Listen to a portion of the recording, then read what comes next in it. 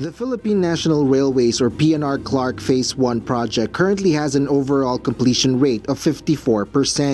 While its construction progresses, the Department of Transportation prepares for the actual start of operation.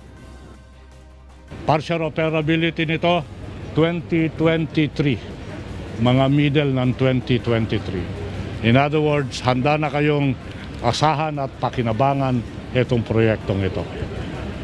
Today, the DOTr unveiled to the public the first of 13 train sets ordered from Japan. With 8 train cars in every set, this is the longest commuter train set in the country.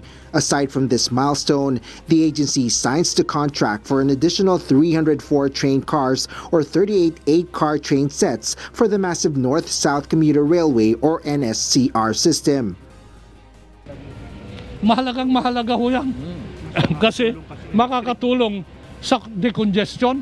Sa pangalawa, mapaparami yung mga sasakay. Pangatlo, ano mas gusto mo, sir? Magbabiyahe ka ng 1-2 oras, makapunta ka sa Clark, o makabiyahe ka ng 35 minutes to 40 minutes. Ito ho kahalagaan yan. Kaya nga, sa kahalagaan ng proyektong ito, dapat hindi humantala yung implementasyon. The DOTr, however, reassures that the PNR Clark project will continue and be completed even in the next administration.